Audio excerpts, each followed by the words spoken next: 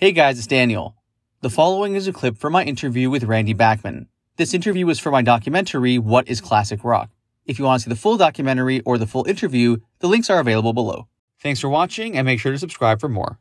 Also, everything was done then in real time. There's no click tracks, with a real band who actually rehearsed before they went into a studio and learned some original songs and just went in and jammed the song out and took it 3 or 4, 5 takes and picked the best take. And if you could, if it wasn't mono, if it would progress to stereo, or 4-track or 6-track or 16-track, you can go back and fix a bad solo or a bad lyric or a bad note or something. Other than that, you took the best performance with mistakes and everything and released it. But it was the performance that made those records great. You listen to an old record now on Atlantic or Sun or one of the old labels from the late 50s through the 60s and 70s. It was just guys rocking out in the studio. It was also done on tape, which made a real difference to the sound.